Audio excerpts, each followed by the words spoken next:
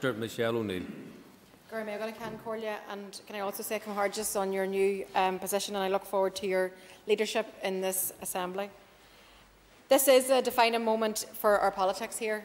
From today, the parties represented in this chamber undertake to cooperate in every way that we can in order to rebuild public trust and confidence in and engagement with this Assembly and its executive. Our mission must be to deliver good politics. Our mission must be to deliver on health, on education and jobs for everyone right across our communities. I see no contradiction whatsoever in declaring our firm commitment to power sharing with unionism in the Stormont Assembly, whilst also initiating a mature and inclusive debate about new political arrangements which examine Ireland's future beyond Brexit. Similarly, I see no contradiction in unionism working the existing constitutional arrangements whilst rightly taking its place in the conversation about what a new Ireland would look like. We can do this while maintaining our independent, distinct political identities and working in the best interests of all of the people. That is my firm commitment. After 3 years without functioning institutions, the 5 parties are here to form a new executive. It is my hope that we do so united in our determination to deliver a stable power-sharing coalition that works on the basis of openness and transparency, that works on the basis of accountability, that works on the basis of good faith and with no surprises. I am really honoured to follow in the footsteps of my dear friend and comrade Martin McGuinness, taking up the position of Deputy First Minister as joint head of government. I too pledge to follow the example which he set by actively promoting reconciliation and building bridges that we all can cross to end sectarianism and bigotry. Resistance to equality caused the executive to fall. A refusal to embrace citizens' identity and rights left people frustrated, left people angry and left people divided. This cannot be repeated.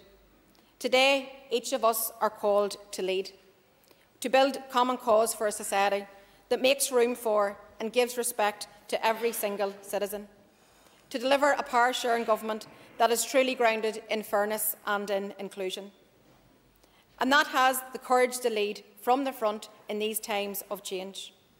Our politics must embrace civic society, trade unions, the voluntary and community sector, businesses, academia, farmers, church leaders, students, all must have a permanent place and a space to advise, input and hold this Assembly and Executive to account.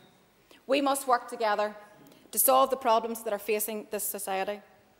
We will apply the full powers and resources available to us to address the major issues of the day, facing all those that we represent. I welcome the historic official recognition of the Irish language in this state. The guarantees for the language in law represents meaningful party of esteem for the community from which I proudly come. Also, that the equality, mutual respect and all-Ireland approaches enshrined in the Good Friday Agreement are being embraced, and that we deliver on the promises of 1998 to a new generation of young people. Today, we have a basis in which to move forward in building a fairer society and to build good government.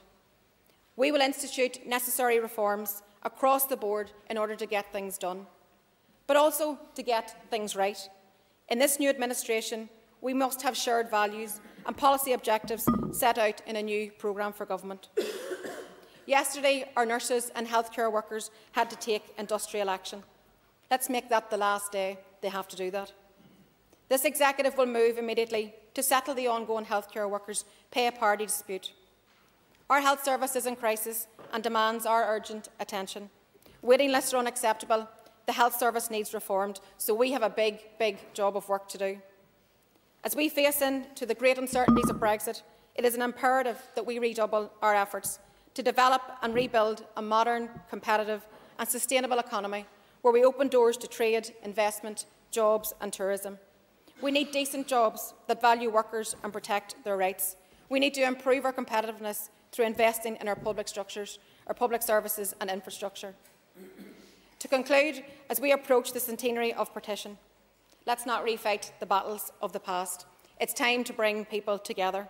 We can open doors, we can let the future in, we can give people hope and we can give our young people opportunity.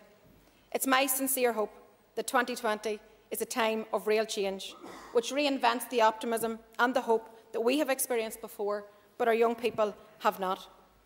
It is time now for parties to have courage, as we all choose hope over fear, and we enter a new era of politics in this society. I want to wish all members the very, very best, particularly all the new MLAs, and I want to welcome and congratulate all those ministers that will be appointed into government today. We have 2 years left of this mandate. Let's go out and make a difference. Scoramila Mayogov. O'Neill. There will now be an opportunity for a representative from each of the parties to speak. Members should limit their remarks to not more than 3 minutes. I have the names of some